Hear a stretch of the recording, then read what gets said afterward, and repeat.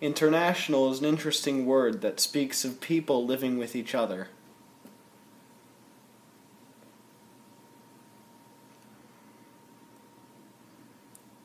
Research is a more difficult word that requires passion. But respect and knowledge are necessary words. Hey! You there! Stop watching TV and look at me! Little did you know, you use petroleum every day. Yes, every day. For example, did you know that petroleum is Latin for rock oil? What? A rock? A really real rock? Yes, a really real rock. I didn't know that.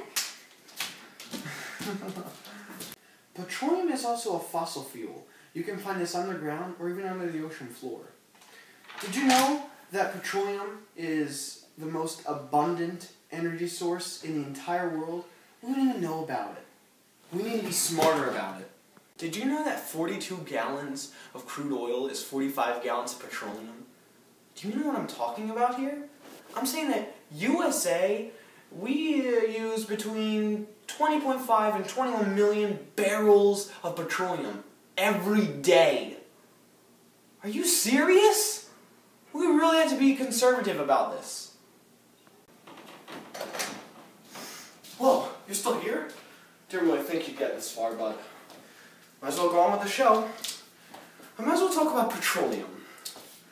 Petroleum, you might think of just one form, but in fact, it's more than just one form. It's many, many, many forms. For example, do you see any plastic around you? I do. Baby bottle. This is not just a baby bottle. The plastic all around it, which is mainly what it is, this is petroleum. You might not think of it as petroleum, but it really is. This is not renewable, which means you have to be really, really, really smart about it. If you're not smart about it, you can just forget it, because you'll never see it again.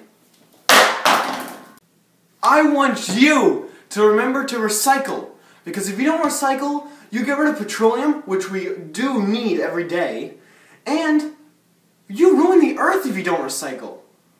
Remember that. For more information, go to www.waltersepicpetroleum.com or get more information from 8th grade science teacher Miss Blasey.